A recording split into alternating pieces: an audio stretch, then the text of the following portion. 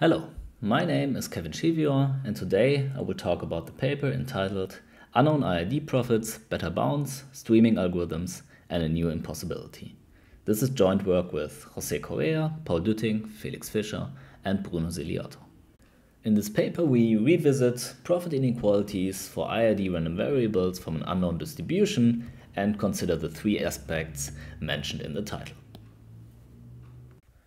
For a little background, I will first talk about the I.I.D. profit inequality, that is, the profit inequality for I.I.D. random variables from a known distribution. This inequality refers to the following mathematically very clean setting. So there is a distribution f on the positive real numbers and a natural number n known up front. And now a decision maker is presented with a sequence of independent draws x1 up to xn from this distribution f. These draws are also depicted up here. And now they will be revealed from the left to the right. Yeah. And the decision maker's task is to select a single one of these draws at the time when this draw is revealed.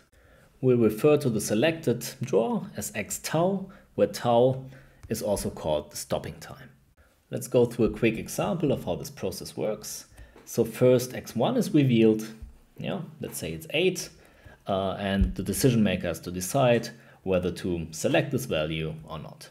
Let's say, knowing f, the decision maker decides not to select this value.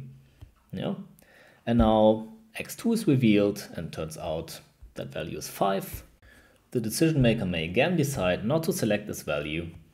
Then x3 is revealed, turns out to be 13. Now the decision maker may say, let's select this value. Then tau will be set to 3, and all other draws, no matter what their values are automatically rejected because the decision maker may only select a single one of the draws. So that's the setting. Now what does the profit inequality say about the setting? Well, it compares the expected value that the decision maker can select with the expected value of the profit. That is the expected value that an all-knowing profit would select when they would see all the draws up front. Yeah, so this is precisely the expected maximum of all the draws.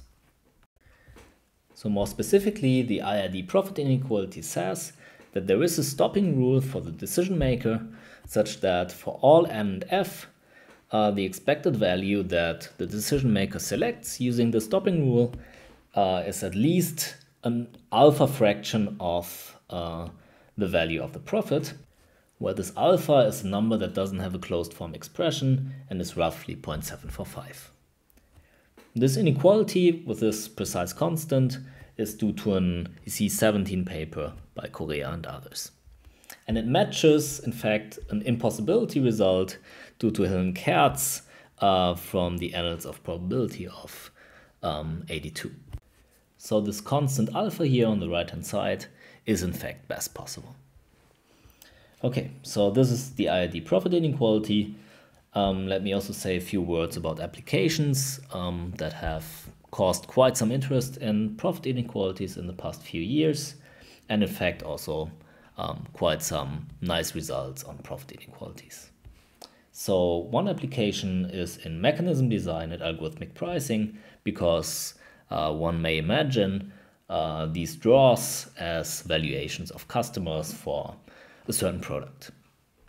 A second application is in beyond the worst case analyses of online algorithms, because one may interpret what I just told you as beyond the worst case analysis of an online version of the very simple problem of selecting the maximum of a sequence. What arguably makes results for this and related models, however, less applicable in the real world is the strong assumption that the distribution f is precisely known.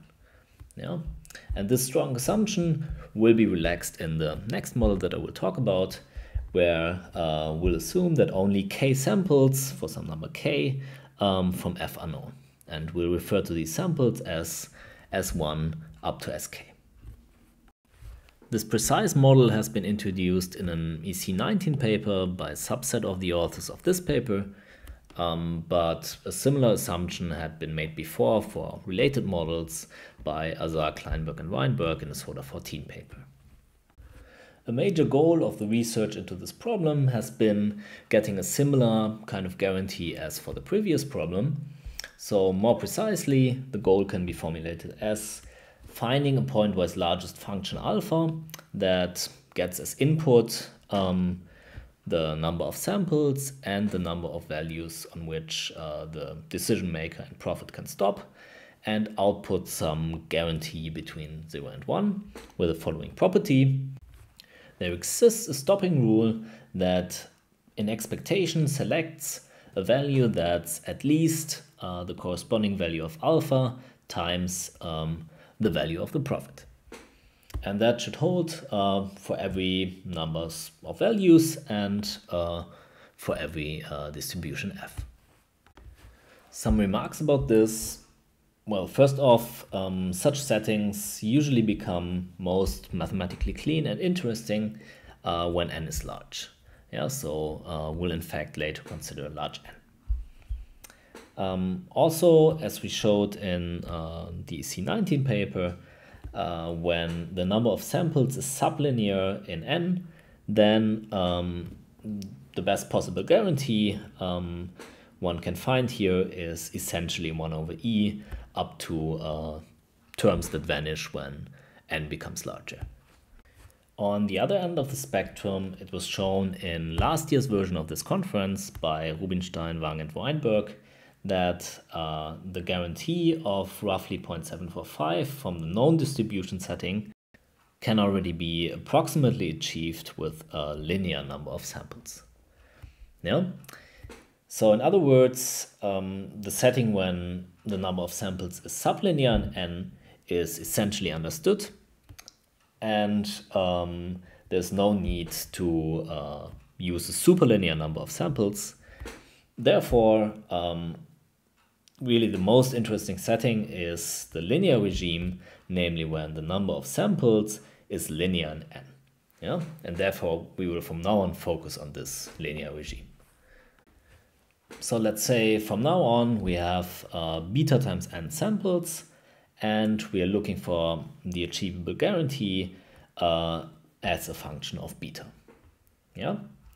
And since we are really interested in the setting where n is large, we don't care about additive terms in the guarantee that vanish when n becomes large. So what's known about this achievable guarantee as a function of beta? I'm showing here the original bounds from the EC19 paper. On the left you can see upper and lower bounds on that guarantee really as a function of beta, and on the right you can see the slice for beta equals 1, also the lower and upper bound. Let me remark a few things about this. So let's first talk about this upper bound curve here. So because we have guarantees that are smaller than 1, these upper bounds correspond to impossibility results, that is, results of the form there's no stopping rule with a guarantee better than something. Okay, so yeah, so this tight upper bound here for beta equals 1 comes from a Ramsey theoretic construction that I won't repeat here anymore, but essentially all these upper bounds up to this point here of beta roughly 1.32, they come from a simple extension of that argument, and at that point this extended upper bound is dominated by the upper bound of 0.745 from the known distribution setting. And then on the lower bound side, let me mention two stopping rules, namely the stopping rule for beta equals 0, which is the stopping rule from the well-known secretary problem, and the stopping rule for beta equals 1, a variation of which we'll talk about later. And in fact, all the bounds depicted here, they follow from extensions of these two stopping rules. As I've mentioned earlier, it is known from ITCS 20 that this lower bound here approaches this upper bound for large beta. But this presumably lossy analysis leads to large values of beta, which are not part of this diagram. Results which can, however, be drawn into this diagram are the results by Kaplan, Naori, and Russ from SODA 20, who get an improvement for values of beta strictly between 0 and 1.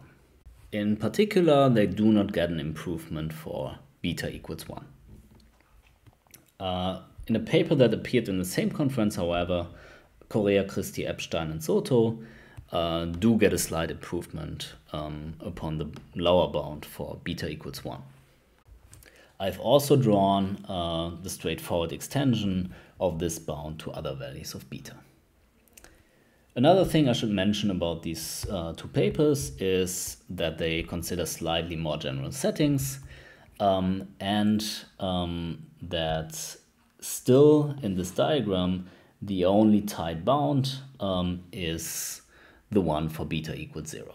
Even though in this area it may look like the dashed line and the blue line, they coincide, in fact they don't. With this background in mind, we can understand the contribution of this paper. As mentioned earlier, the contribution of this paper is threefold in that we extend the state of the art for the aforementioned problems in 3 different directions. The first contribution is an improvement of the state-of-the-art guarantee for all values of beta larger than 0, again excluding the large beta case of Rubinstein and others from ITCS 20.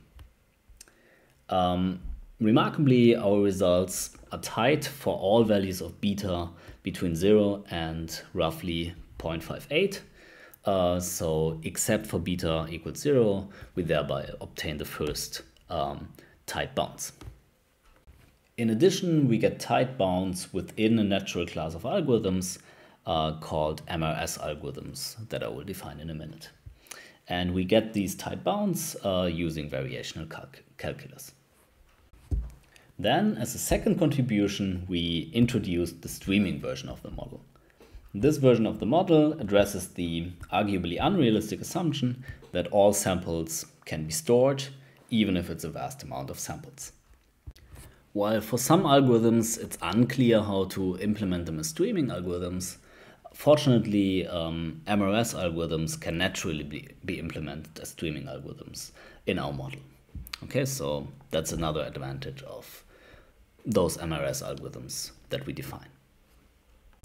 And then as a third contribution, we extend the 1/E impossibility that you saw on the previous slide to exchangeable random variables. This solves the problem of Hill and Kertz from the 90s. And while the techniques are based on those Ramsey theoretic techniques from the C19 paper, the proof requires significantly more effort and in fact an application of Kuhn's theorem. Okay, these are the contributions of the paper. Since I don't have time to talk about all of them in detail, I will from now on focus on this first contribution. So let me first show you the improved bounds we get in the figure from the last slide. So these bounds are now depicted in red. Most remarkably, as I said, in the range of beta between 0 and 0.58, we get tight.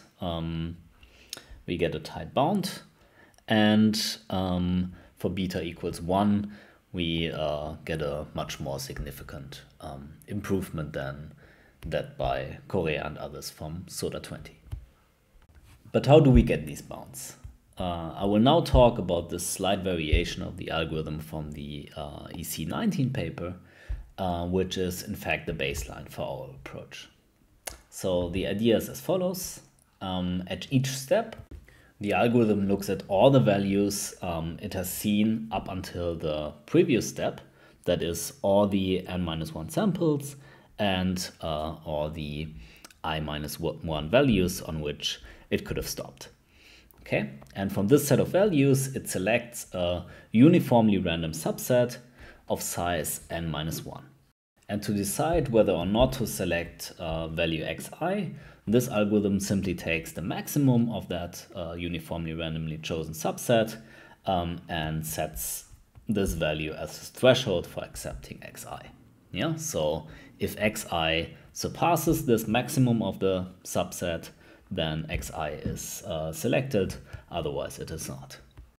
And for the sake of this talk, we can simply assume without loss of generality that f is continuous, so the probability of a tie is in fact 0.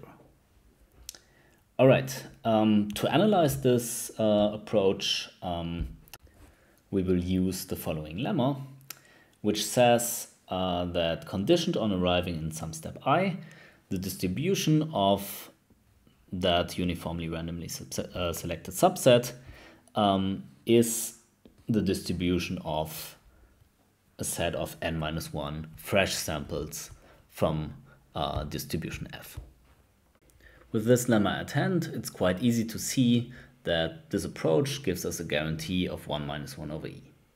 So to see that, first observe that now the probability of accepting xi is 1 over n. With this lemma at hand, it's quite easy to see that the above approach gives us a guarantee of 1 minus 1 over e.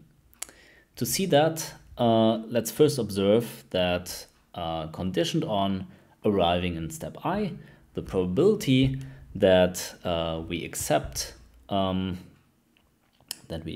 xi is 1 over n.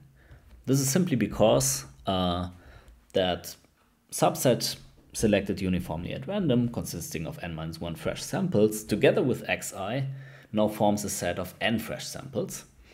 And of course, the probability that xi is the largest of these values is 1 over n. And this happens if and only if the above algorithm accepts xi. Okay? And now we can do the following computations. Let's write the expected value that the algorithm selects as sum over all time steps I of the probability of arriving in that time step I by the argument that I just gave, that's precisely this quantity, times the probability of accepting in that particular time step, which is just 1 over n, so also just argued. And then we multiply that with the expectation of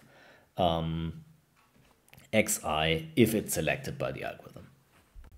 That last expectation, again, by noticing that xi together with this selected subset forms a set of n fresh samples, is just the maximum of n draws from the distribution.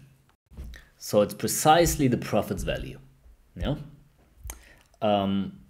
So if we move this part here out of the sum, the only thing that's left to do is to understand this sum here when n tends towards infinity, and it's well known that this approaches 1 minus 1 over e.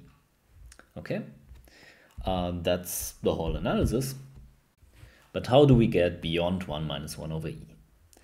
Well, the idea is to vary the cardinality of the selected subset over time.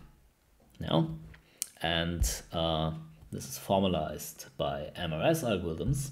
An MRS algorithm is parameterized by a function f that maps each integer between 1 and n to another integer which corresponds to the cardinality of the subset selected in that time step.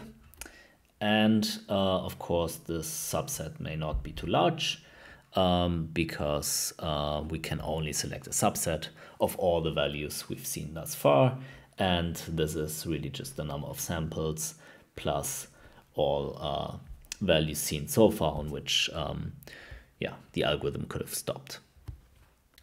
And then this function is really used in a natural way. So in each step I, the MRS algorithm selects a uniformly random subset of size f of I from all draws seen so far. Yeah, and then the maximum of that subset is used again as a threshold for accepting xi. What's nice is that an analogous version of the lemma from the previous slide still holds.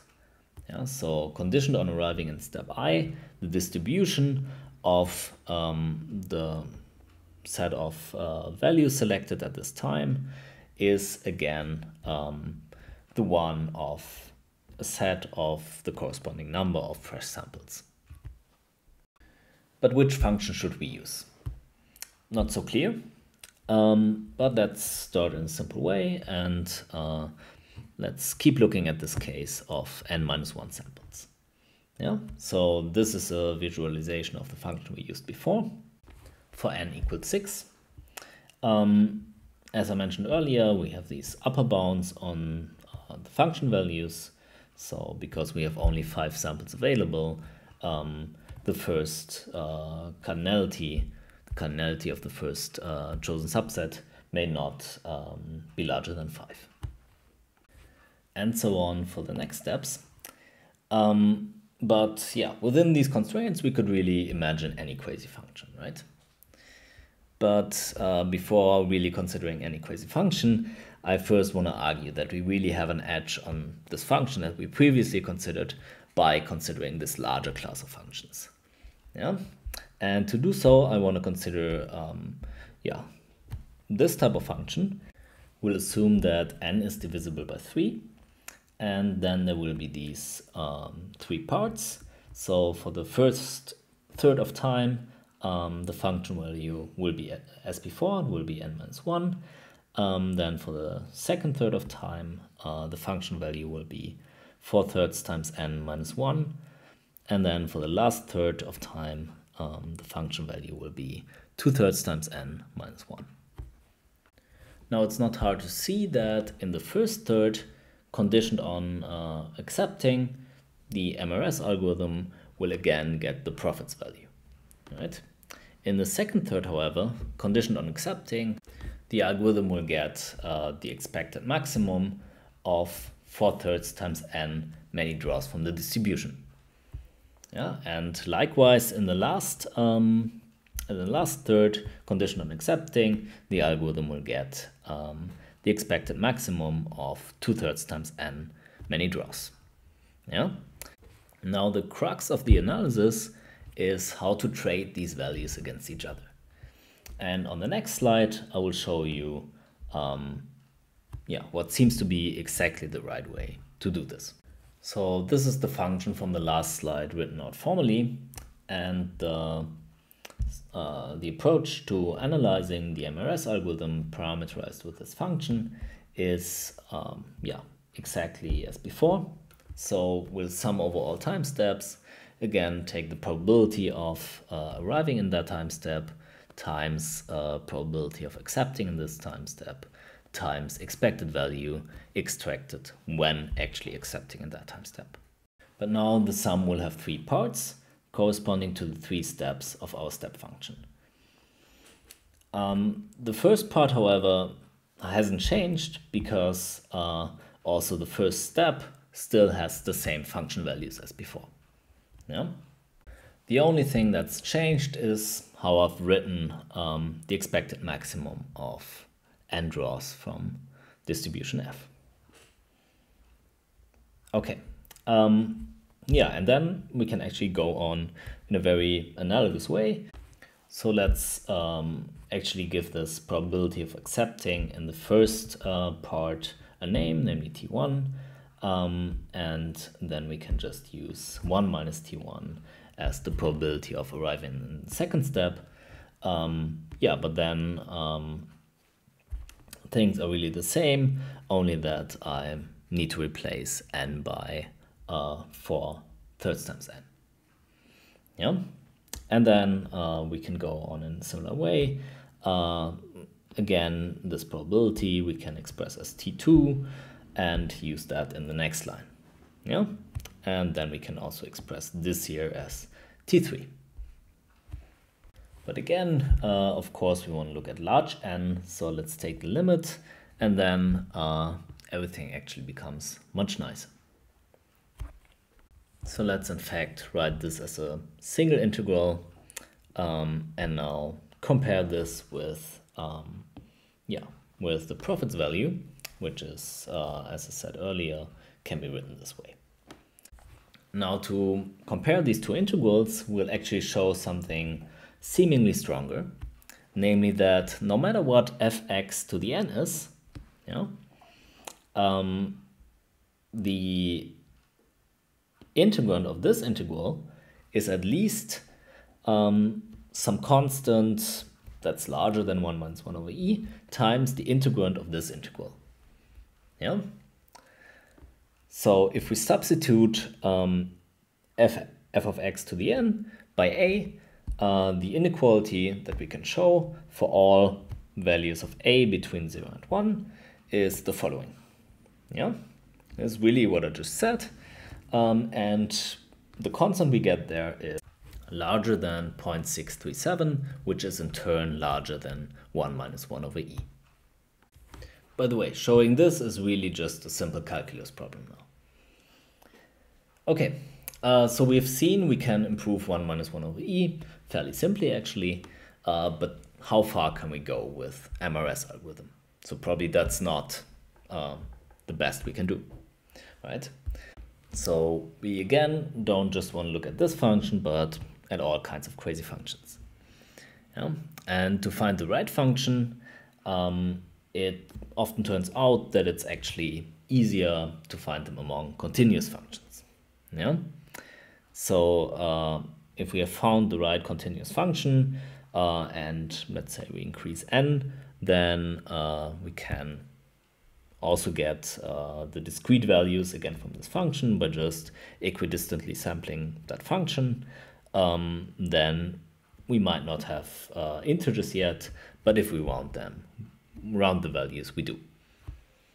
So let's really look at continuous real valued functions now on the domain 0, 1. Just for completeness, again, we don't want our function to be up here because then it would use larger subsets than it can. And yeah, the two functions we've looked at so far is this one and this one, which is strictly speaking not continuous, but it would be easy to make it continuous at a small loss in the guarantee. All right, so how do we compute the best continuous function now? Well, given such a function g, let's first express the expected value of what the algorithm selects in terms of this function g. I don't want to go through this in detail, but this is really the continuous version of what we've done before. Yeah, so this this integral here really corresponds to the sum over all time steps. Then this here corresponds to the probability of arriving in a particular time step.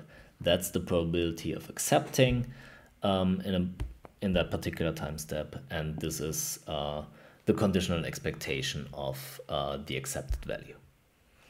Yeah, and then in this next step, we move that integral to the outside as we did before. Yeah, also as before, the profits value is this, doesn't change. And by taking these two equations here, we now obtain this control problem here.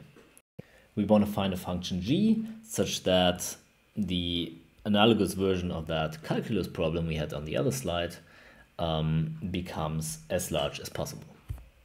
Yeah.